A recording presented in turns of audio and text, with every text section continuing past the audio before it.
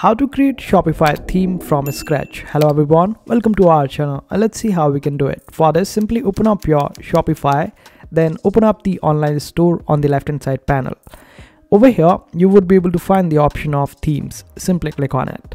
Now, when we click on this option of customize, it will redirect us to this particular page.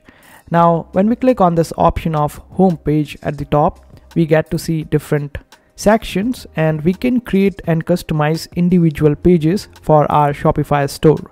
So for this, we will just simply click on this option of normal page over here and then click on this option of create template. Now we can name it anything. For now, let's name it testing. Now you can select whether you want it to be based on the default page or the contact pages. For now, we will keep it on the default page, then click on create template. After the template is created, you can make changes to it according to your needs and requirements. But if you want to use it over and over again, then you would have to assign it. For this, we will have to exit from here for now. But do it after you customize it according to your needs and requirements. Then simply open up pages over here on the online store and wait for it to load. Here, select the option of add pages.